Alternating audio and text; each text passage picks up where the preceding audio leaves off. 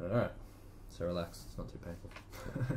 Alright, so where we're up to in the conversation is what experiences, or experience, singular, up to you, has affected your playing the most, or how you produce sound?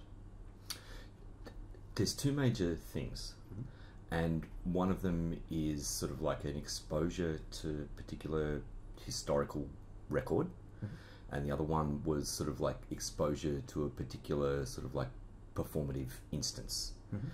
Both sort of like separated by time, but both sort of like compounded themselves to sort of like really make me critically reflect on my understanding of sound and my understanding of the possibilities of sound in relation to music, in relation to culture.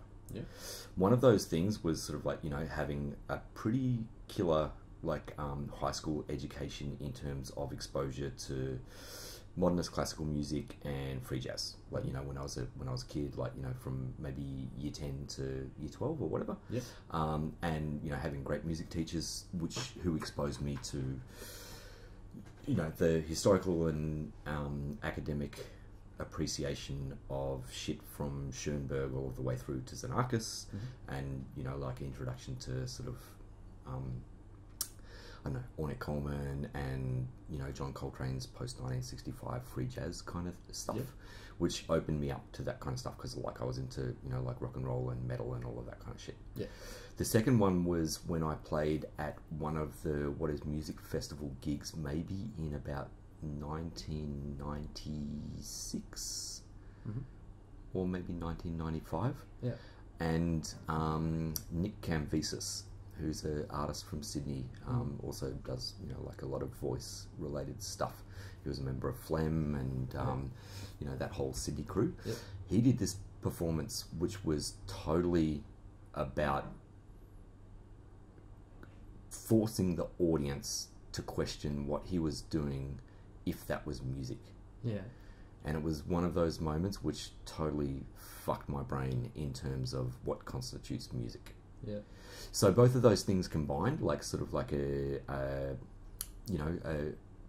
introduction to the, let's say, the 20th century avant-garde in sound, and then a practical application of the most extreme version of that. They were the two things which really developed my, you know, like the last 20 years of my practice. Yeah. What was the performance like? What was it that really struck you about it? He was basically, this was a gig at the Punters Club, so you should be able to sort of like identify when that actually was. So I think it was, maybe it was 95 or something like that, I can't remember. Yeah. But basically he sort of like had a mic and he was walking around the small Punters Club stage and sort of like just fucking hitting the wall and stuff like that, and just doing some weird ass grunts and stuff. But it was all built up, you know, like in all practical terms, because it was like, you know, like a festival experience. You know, it's like a fucking concert of a festival. Yeah. So everyone was like really psyched for some amazing music kind of thing to happen. And what he did was totally expand that. And he was just walking around the wall, hitting the mic on the wall, doing grunts and all of that kind of stuff, and then just stopped. Yeah. How did that channel into your playing from that? Like, did you just kind of start to... I'm curious of the repercussions. Like, they sound like amazing experiences. Yeah. Did you kind of all of a sudden start approaching your instrument or your composition or your playing approach specifically after that, or was it just kind of like pop a different section of your cognitive function to go, oh, hang on a second? Yeah, no, I reckon you're right. It was sort of like a revelation, you know? So like there was all of these sort of like bits and pieces in place, which allowed me to appreciate it, but I was limited by, you know, like some structure of, okay, sound is authorized sonic events within a duration, you know, the classic definition of what is composition, you know, whereas like what witnessing sort of like, you know, Camvises's performance was like, no, sound is a mode of perception in a situation. It's got nothing to do with authorial intent. It's got everything to do with sort of like the listener, the audience member, making those connections themselves. It's got nothing to do with sort of like form or structure or sort of like, you know, typical you know, sonic components which we associate with music. It was actually more about us having the capacity to think beyond that stuff. Yeah. Yeah, wow. And it just like, you know, fucking popped a vessel in my fucking synapses. Yeah. Where after the gig, I walked out and I listened to all of the traffic in Elizabeth Street. I listened to all of the fucking chatter from people and all of that kind of stuff. And it was like, holy fuck, I can frame this as music, as an auditor. Like, I am finally sort of like, I wouldn't say finally, like, it's not revelatory in that kind of sense, but it's more like, okay, music isn't an object which is imposed on someone who is the receiver of that information. Music is actually a situation where the receiver of the information can package those sensory inputs and turn them into what we call music. Yeah. It was like, revelatory in that kind of sense. Yeah. I assume also there'll be just as many people at that performance that kind of went, no. And like a polar opposite, or was there... Yeah, I think, you know, there was, you know, lots of people were fucking pissed off with it and all that kind of shit, but there was still lots of people as well who went, holy shit, that was amazing. Yeah, right. Yeah. That's kind of great, though, to have that sort of dynamic. Yeah, exactly. You know, you know, to have that kind of like diverse response to something like that, which, when you think about it, historically isn't that difficult. You know, like we've got precedents for that kind of stuff. You know, like even, you know, John Cage 4 minutes 33 seconds kind of stuff. Yeah. Music is not on the page. Music is in the context, etc., etc., etc. So there's all of those, you know, precedents for that kind of stuff. Yeah. That makes sense. Yeah. Going back though to something you're saying about like high school and as teachers, what do you think though made you like you're talking about like being kind of, you know, into metal and stuff like that back in those days? What do you think? How do I say this?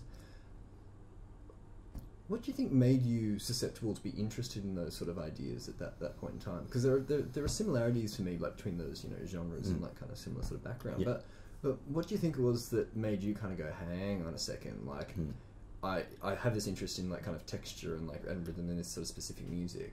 What was it that kind of allowed you access? Because that seems like a bit of a portal, like into kind of everything else. Precisely. I reckon sort of like, you know, like metal is one of those music forms which trains you to appreciate unpopular textures. Yeah. So, like timbrally, I was already exposed to the kind of noises that you get in Xenakis, to the noises that you get in sort of like, you know, interstellar space, like Rashid Ali and John Coltrane just going fucking crazy kind of shit. Yeah, it was, essentially it's noise. Yeah, you know, and I was already familiar with that, you know, like with Slayer and Napalm Death and all of that kind of stuff. So I had an appreciation of those actual timbres, those textures, and all of that kind of stuff, without understanding that that is what I was interested in, as opposed to a traditional musical appreciation where you're focused on the harmony or the rhythmic structure or whatever. Yeah. So it's definitely sort of like, you know, having that existing appreciation to perceive and appreciate particular textures. Yeah. Do you think was the textual information what you think originally attracted you to those styles of playing to begin with? Like, was it those sort of textures that you were actually attracted to? Originally, I was attracted to them sort of like, you know, like as I was exposed to them, and it was sort of like, you know, novel ways of dealing with harmony, novel ways of dealing with melody and all of that kind of stuff.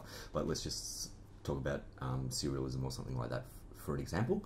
Because, you know, I love diatonic music, I love romantic music, I love pop music, I love all of that kind of stuff, but also I'm interested in musical possibilities where sort of like that kind of dictatorship of harmony is only one part of the possibility. So I was already open to the idea that, you know, like you don't have to have a tonal center, you don't have to have this, that, or the other thing, you don't have to have sort of like, you know, like equirhythmic stuff, you don't need to have sort of like very measured sort of like meters in the rhythm or anything like that. You can sort of like, you know, like mix things up and produce novel sort of like combinations. But thinking about it only in terms of sort of like, you know, harmonic, melodic and rhythmic structure discounts all of the other stuff that goes along with that, i.e. sort of like, you know, like the nature of the sound itself and the way that you sort of like, you know, recompose the sound in your ears. And that was the way where I was able to sort of like jump from having an appreciation already with metal to jumping into Xenakis. Because sort of like, you know, like some of those sort of like really sort of like abrasive microtonal sort of like, you know, stacked chord kind of stuff that is in Xenakis, like it's very similar to, you know, like a distorted guitar, which is not doing a doing a sort of like, you know, like pentatonic or diatonic riff. Yeah. You know, and so you've already got that capacity to understand that taste, that oral taste. Yeah. After like these kind of two separate realizations, did creating for you become like harder or easier out of curiosity, like sonically? It became more enjoyable. Ah, yeah. It became sort of like more open and more challenging, but then easier in a particular way.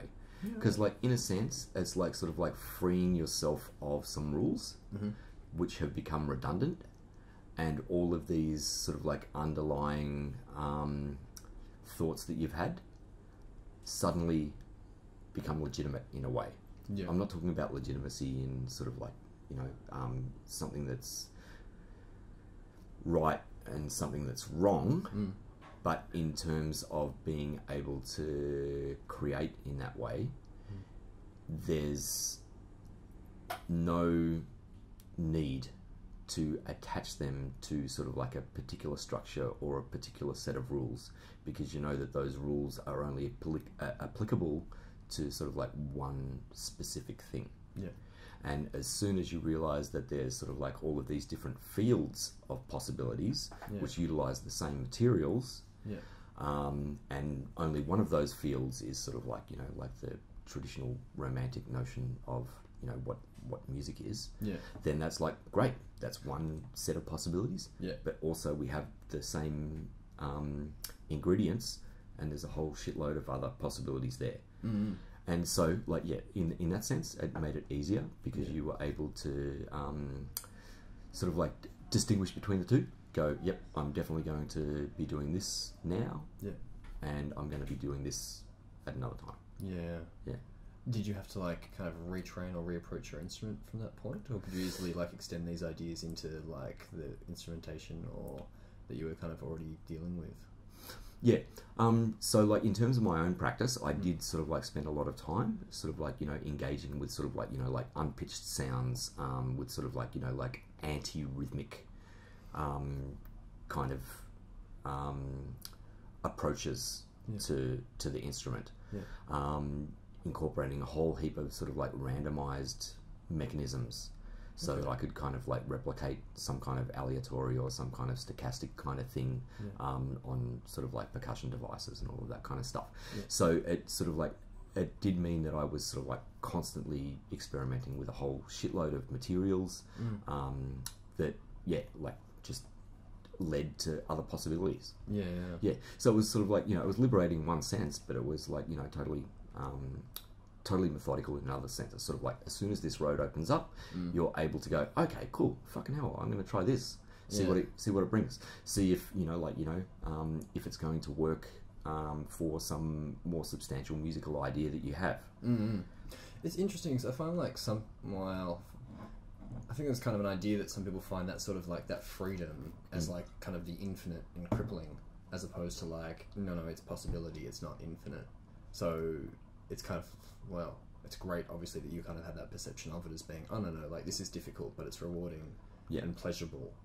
How did the pleasure, because you mentioned it was like a lot more pleasurable in terms of playing. So you know it's different, it's like physically engaging with that style of playing as opposed to what you were doing? Yes and no. So maybe I'm sort of like applying the same sort of like visceral responses as one would have to sort of like, you know, like your early engagement with music. So for example, if you're brought up in sort of like a diatonic culture, you know, like you have sort of like particular learnt emotional responses to particular sort of like harmonic sequences or to specific tempos and all of that kind of stuff. You know, you can totally apply that and generate the standardized emotional response.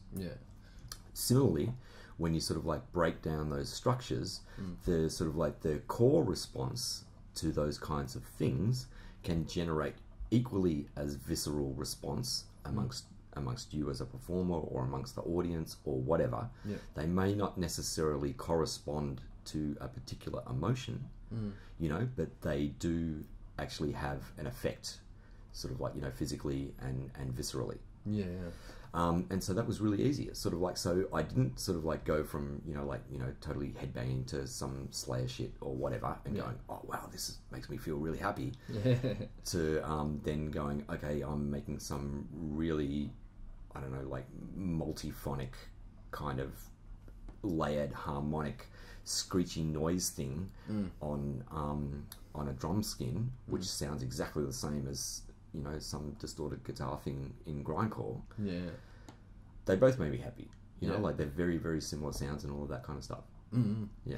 Was there a process of unlearning for you? Like I found when I kind of like made this jump or epiphany into things, there was a change in instrumentation for me, so that was one big thing. But also there was a kind of a process of like freedom through unlearning, as in like, okay, and that's a challenge. I think that's maybe the easy way out of like kind of abandoning my old instrument, but I think temporarily that just wasn't doing what I wanted it to do, and I don't think it was possible in my case. Yeah. But there was also like a process of unlearning compositionally that kind of took place, which is good and still something that I'm kind of, I guess, going through. Do you have similar experiences? Or? For sure, but then sort of like maybe not as conscious, because like I still appreciate like technical playing in whatever tradition is technical playing in whatever tradition, and it's all useful for the kind of music that you want to make.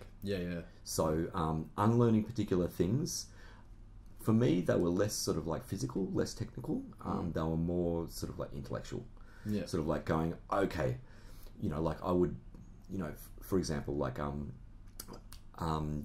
the group that I had with Dave Brown and Anthony Pateris, we kind of sort of like imposed some limits on ourselves, which had an effect of making us essentially unlearn particular approaches to like the traditional jazz trio of piano, drums, and guitar.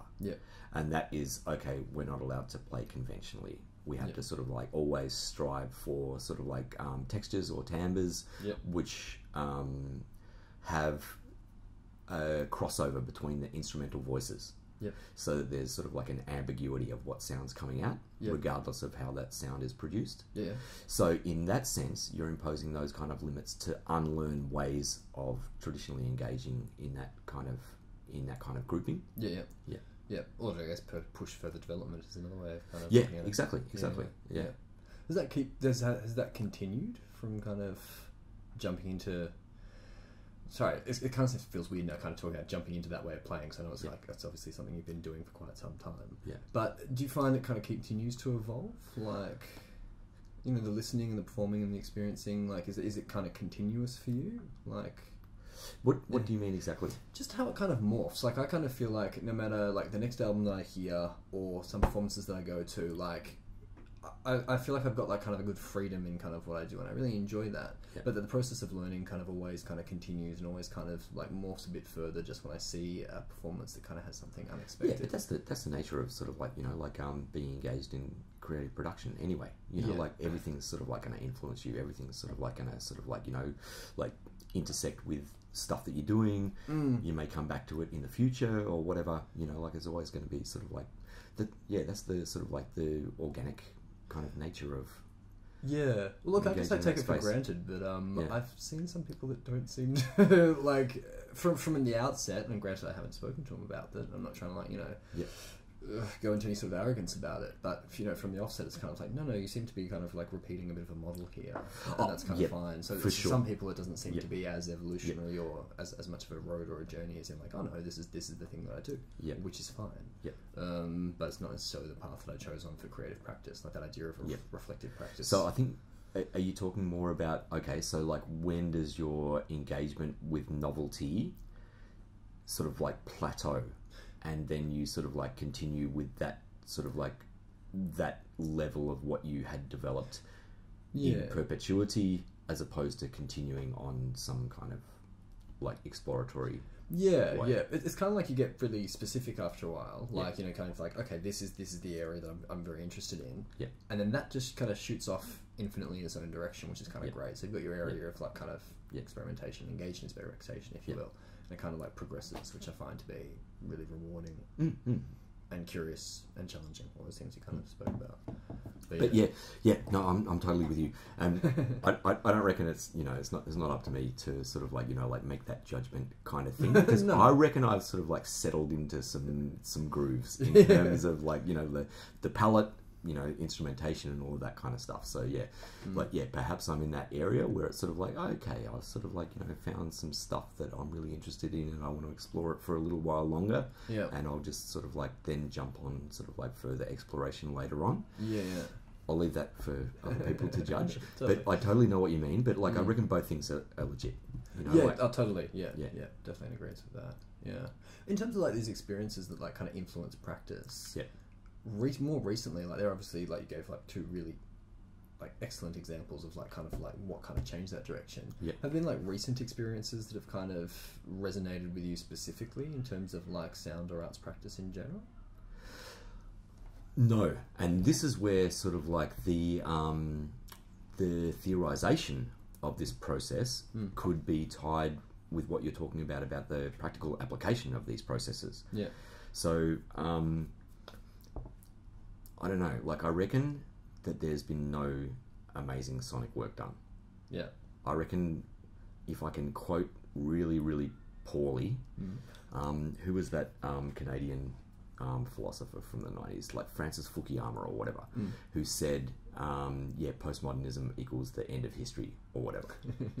I fucking don't believe in that at all, because I think, like social change is totally possible, cultural change is totally possible and all of that kind of stuff. But in terms of all of the possibilities that we have in relation to sort of like what we've been doing over the last 100, 50 and 20 years, there's just sort of like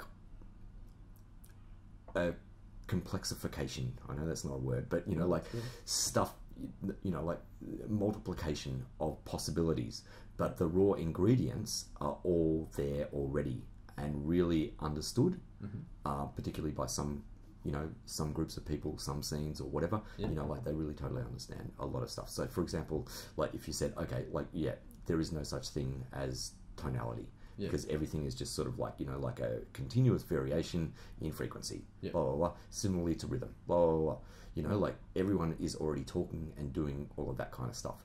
So in one sense, I'm like, okay, well, there is no more, because that is it. Because like sound is limited to human perception. We've sort of like reached the limits of understanding of what it's possible for humans to hear. And we've also sort of like reached the sort of like aesthetic limits of the organization of those, physical disturbances for humans to actually process in an aesthetic way. So that's the fucking conservative answer, right? It's a good one. But in all practical terms, novelty is novelty. Culture is like I don't know. It's easy to say like William Burroughs kind of culture is a virus. It's always going to fucking mutate. It's always going to create some novelty and all of that kind of stuff. But that's true. Culture is like unlimited in terms of the variations that are possible. So when you're talking about like no great sound being achieved, do you think it's going to be achieved, or it will no? It's already done. It's already done. So like there's all this stuff. All right. So what do I listen to? I don't know, like D'Angelo, or the latest Kill record, or some retarded Passenger of Shit stuff, or some super abstracted, conventional, non-idiomatic improv stuff, or whatever. Like essentially there's no surprises left. Maybe that's me being super conservative, but like there's seriously no surprises left if you take on board the whole sort of like possibility. I don't see that as being a bad thing though. Because for me, I feel like that kind of like creates freedom without necessarily arrogance, because no one's trying to say that this has never been done before. Well, people still try and say that. But in terms of like the creative sphere, it's like, okay, well, if you assume everything's done before, then you can just kind of get back to work. Weirdly, totally. For me, it's like, okay, well, I'm not trying to like reinvent the wheel. It's already been done. Creatively speaking, I can just engage with this, and that's okay. I can sharpen my own kind of tools here, and that's fine. They already exist. But, like when there's some sort of like post-human sort of like mechanical augmentation to humans' capacity to listen, then I think we'll sort of like like start experiencing some completely new things. But we're not sort of like able to do that yet. So I think the field, you know, like to use some Deleuzian kind of thing about sort of like the space. Yeah. That has been revealed to us. I don't think there's any more surprises that we're going to get out of the field. It's just a matter of like just you know, just being receptive to all of the novel combinations of the stuff within the field. Yeah. Sonically speaking, like you've spoken heaps about, like, you know, obviously like a broad variety of things that you enjoy. Have you ever found texture that you just like, nah, like that's, you know, specific recordings where you're like, that is actually really hard to listen to, and I don't find pleasure in it, or I don't find it interesting. Like, found something that repelling. There are things that physically I find challenging, but I enjoy the exposure to physically challenging stuff. So I will try to, you know, like appreciate stuff for its for the things that it is trying to achieve. So, like, for example, and obviously there's sort of like, you know, like physical limitations here as well. You know, like sort of like, you know, like high frequencies or super low frequencies, which is sort of like, you know, barely audible for humans and all of that kind of stuff. They do create sort of like physical or visceral responses. Totally, yeah, like David Romero stuff. But I'm totally into experiencing that stuff. Yeah. No, I found one once that was, I can't remember the artist, but it was basically just like a recording of dry reaching. And I found that physically really hard to deal with. I found it interesting because it was the first thing that could trigger such a physical response. Was it just because of the content itself, or was it actually sort of like some of the physical properties of the sound? I think it was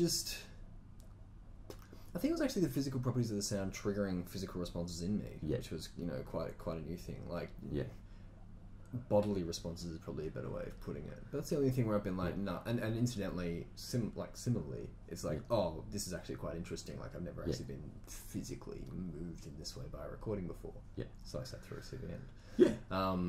But yeah, it's kind of interesting when you get to that mode of reception to artwork, because, as you said, everything's already there, and it's all these different things that you kind of modulate with. But then ideas of good and bad almost kind of get thrown out. Well, that's where you need to sort of like separate the thing from sort of like, you know, like making the value judgment, because like, you know, value judgments are sort of like, you know, like communal, cultural, discursive, all of that kind of stuff. They're separate from the actual sort of like physical properties of the sound itself and the capacity of humans to actually perceive those sounds. And so, like, you know, making it's pretty easy to sort of like, you know, like make a distinction between those things, but appreciate them simultaneously. So you can kind of go, okay, like this is like some weird ass, like, you know, I don't know, you give me sort of like a frequency range which is horrible for teenagers. Like, what is it, like 23,000 K or something like that? Yeah, that sounds about right. Some shit. I've got to read up on my science. But something like that, yes, it generates a specific physical, you know, response. But then the work about sort of like judging that in terms of sort of like aesthetics or, you know, cultural acceptance or taste or blah, blah, blah, blah. That's sort of like a secondary component. Or not a secondary component in terms of importance, but, you know, like those things can happen simultaneously. And it's also just that choosing how you choose to engage with that sort of content. But yeah, I reckon, like, you know, fucking aesthetic judgment of music is aesthetic judgment of music, you know, and it is solely based on cultural conventions and sort of like perceptual capacities of the people who are listening and making their judgment. So it all just comes back down to the listener. Totally. You know, and like the listener can be a collective listener. It can be a culture. It can be a society. You know, that's why we have fucking genres which are different between different regions in the world. You know, like, you know, you can't tell me that, you know, like diatonic music, you know, as it's molded in the late 19th century is the pinnacle of music, when fucking all of these people in, I don't know, like Kurdistan have completely different fucking harmonic and rhythmic systems, and the music's equally as awesome. You know, like, it's fucking retarded to think that there is some kind of, you know, like scientifically provable sort of like norm of music construction which is beyond culture.